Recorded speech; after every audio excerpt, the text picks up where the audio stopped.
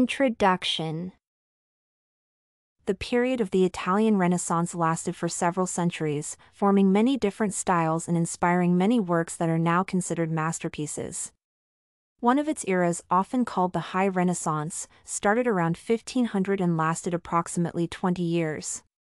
While art historians debate the definition of this era to this day, it is clear that the painters of that time presented some of the most known creations to the world.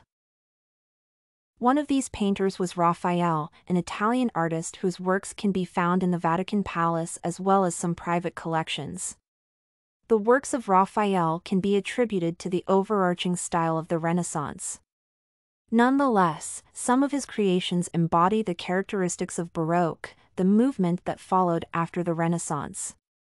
The last creation of Raphael, on which he worked until his death, was the Transfiguration, a large painting that is now located in the Pinacoteca Vaticana, a museum of Christian art in Vatican City. Transfiguration is the pinnacle of Raphael's craft, combining the religious themes, ancient forms, and Mannerism of Renaissance and color contrasts, chiaroscuro, that preceded the rise of Baroque. Artist's bibliography, Raphael. Throughout the years, Raphael's style evolved under the influences of his father, teacher, and the people he met during his travels. As Raphael was born in a family of a painter, he started to harness his skills at an early age. His first known paintings were influenced by Pietro Perugino, a painter who worked in the style of the Italian Renaissance. Raphael's works from this period in his life include the Mont Crucifixion, the Wedding of the Virgin, and the Coronation of the Virgin. After leaving his hometown of Urbino, Raphael traveled to Florence and spent some time there, working and assimilating the unique traits of Florentine art into his own. While there, Raphael was inspired by Leonardo da Vinci, adopting the older artist's posing and coloring techniques. During this period, Raphael created such works as the Madonna of the Meadow, Deposition of Christ, and Saint Catherine of Alexandria. Later, Raphael moved to Rome and spent the rest of his years there. In Rome, he created his most recognized works and developed a distinct style, accepting orders from the church. He completed multiple frescoes such as the Parnassus, the Disputation of the Sacrament, and the School of Athens. The influence of Michelangelo's Sistine Chapel can be found in these and other works, including the last painting of Raphael, the Transfiguration. Chosen work, Transfiguration. The work on the Transfiguration started in 1516 when Pope Clement VII, then a cardinal, commissioned Raphael to create an altarpiece for Narbonne Cathedral.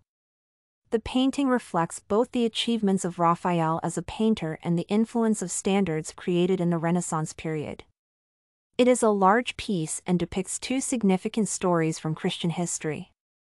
The main subject of the painting is the scene of Jesus' transfiguration, the event from the New Testament that demonstrated the role of Jesus as the link between the divine and earthly. Religious topics were traditional for Renaissance paintings and art as a whole since the most substantial part of all commissions came from the Catholic Church. Nonetheless, the distinct features of the Italian Renaissance period, and the High Renaissance, in particular, were the increased interest in ancient teachings, realistic depiction of humans' physical features, and color manipulation. On the one hand, colors were softened to mimic the appearance of human skin. On the other hand, painters used chiaroscuro, contrasting light, and darkness for emotional expression and scene composition.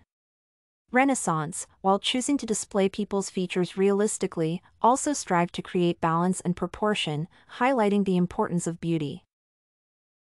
Raphael's Transfiguration encompasses the ideas of Renaissance, containing some features of unnatural mannerism and extreme color contrasting. One can see that the placement of people in the canvas resembles a pyramid. Jesus's body is at the top center, the apostles form sides of a triangle, and the people lying below them complete the bottom of the figure. Here, the balance expected from a Renaissance painting is present. However, the lower part of Raphael's last work is vastly different. It is dark and has many people standing and sitting in various poses. The top is symmetrical, according to Mannerism, while the bottom is dynamic and dramatic, predicting the incoming popularity of Baroque. Therefore, this combination demonstrates how Raphael understood contemporary traditions, both following their standards and showing which ideas will prevail in the future. Conclusion. Raphael's Transfiguration is a work that can be attributed to the period of the High Renaissance. This short era embodies the traditions of Italian Renaissance paintings while also introducing new concepts and posing ideas for the future. The Transfiguration shows two religious events, displaying both symmetry and chaos, smooth colors, and stark contrasts. Raphael's understanding of the Renaissance and its details is apparent in the painting that follows the style while showing its near end at the same time. Everything you need for studies, essay samples, writing tools, and tips, you can find at studycorgi.com.